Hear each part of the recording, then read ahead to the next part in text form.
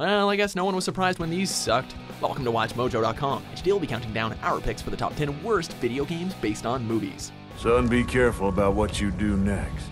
Before we begin, we publish new videos every day, so be sure to subscribe for more great content. It's no surprise that movies based on video games are typically abysmal, but the opposite is also very true. For this list, we'll be counting down the absolute worst of the worst offenders.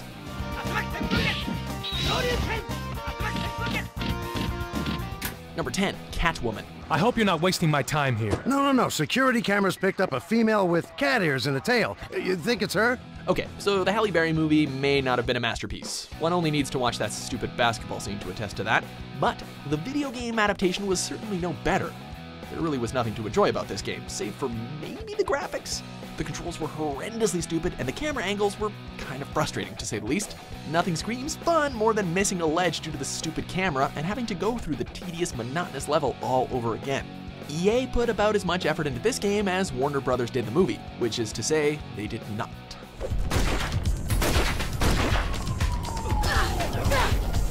Number 9, Fight Club.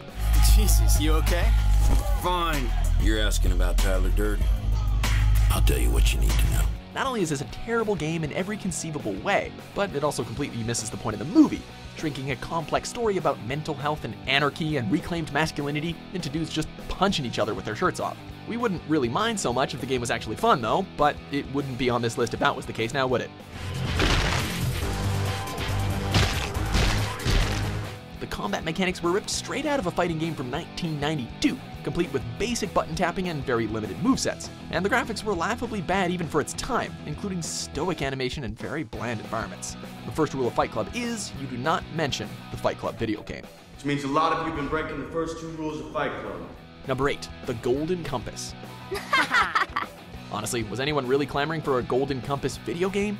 Regardless if we were or not, well, we got one anyway, and we wish we didn't. Aside from the admittedly rousing orchestral score, there really are no redeeming qualities about this game.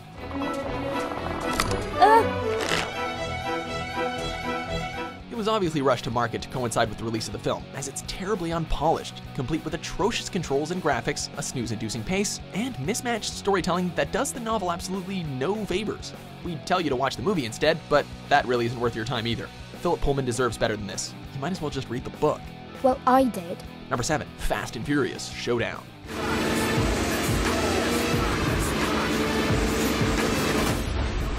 The Fast and Furious movies have taken a surprisingly decent turn in recent years due to the high-octane action, fantastic and imaginative stunt work, and even some emotion stemming from the well-defined characters. And then there's this garbage, which basically undoes all the progress that the movies have made.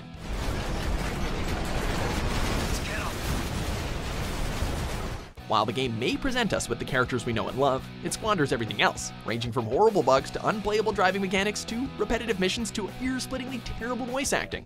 It's a prime example of a cheap and poorly made tie-in to a popular franchise. The suits are morons. I'm here for Shaw's crew, not Toretto's. Number 6, Aliens, Colonial Marines. Hype was through the roof for this game. Not only was this a new story in the Alien canon, but it featured fan-favorite locations and even had Michael Biehn and Lance Henriksen reprising their roles from Aliens. It was a new Bishop model, but come on, he's Bishop. We're here because we responded to your distress call. However, the game squandered any potential that it had and turned out to be, a laughingstock. Barely anything in this game worked properly, such as the laughably bad AI and boring, repetitive shooting mechanics. Not to mention that the movie stars were clearly just in this for the paycheck, as there's really no heart behind anything they did. Super disappointment. I'm Corporal Hicks from the USS Sulaco. I've been held under duress for months by Weyland Yutani. Number 5, Charlie's Angels. While the angels themselves may be practical, competent, and beautiful, this game was an ugly mess that does none of that. It's so bland, boring, and easy you could play the game in your sleep, as the gameplay consists of fighting one extremely stupid and indistinguishable enemy after another before reaching point B and finishing the level. We've got to get out of here now! Speaking of indistinguishable, the game prides itself on the angels' distinct abilities, yet they don't have any. They all have the same basic moves, if we can even call them that. Like Aliens, it's also clear that the movie stars have put no effort into their performances, and the overall game suffers from their lackluster effort too. Okay, I'm here. Number 4, The Fifth Element. In this game, you play as Mila Jovovich and Bruce Willis. At least we think we do, because you can't really tell due to the laughable graphics. Yes, these were even bad by 1998 standards. The game also featured astoundingly bad gameplay mechanics, including the classic let's all attack individually while the rest of us stand around and chit-chat AI, and a lack of any sense of precision in the aiming. Seriously, all you had to do was aim in an enemy's general direction and they would drop dead. Couple this with the boring gameplay, insultingly easy puzzles, and messy sound design, and you have one god-awful game that you should definitely multi-pass over. Lilu Dallas Multipass. Number 3, Street Fighter, the movie. Nope, we are not mistaken or confused. Yeah, they actually made a video game based on the movie, which was based on a video game. And no, we definitely do not know why, but we can tell you that it was every bit as terrible as the film, if not more so. The PlayStation version of the game was basically a port of Super Street Fighter 2 Turbo, only with awkwardly digitized characters from the movie inserted in, along with frequent slowdown and messed up hitboxes. Even worse was the arcade version, which had incredibly stiff controls, and that makes the game even more frustrating. Dragon! Number 2, Rambo the video game.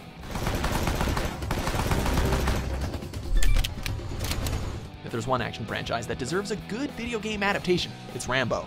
Whether he's sneaking his way through a forest or single-handedly obliterating Vietnamese villages, Rambo is always a badass, and if you think that controlling him would be an absolute blast, well, you are wrong. Behind you!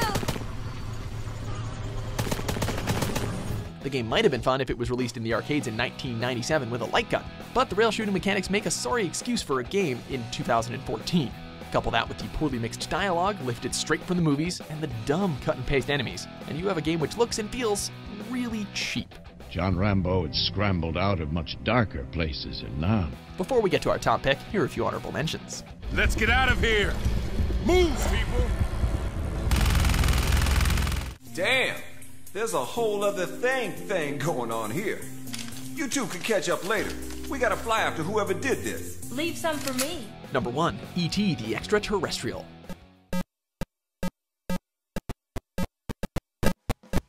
While we feel bad for beating a long dead horse, there's no denying that E.T. deserves all the hate it received. We mean, it helped crash the entire video game industry due to its immense failure, and that's quite a feat.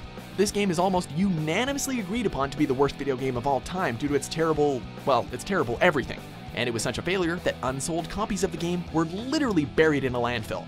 The Smithsonian has even added an excavated cartridge to its collection due to the notoriety that E.T. started. This game was done in 5 weeks. There was no time for tuning, there was no time for that. E.T. started the horrific trend of poorly made video game adaptations, and it remains the worst one over 30 years later.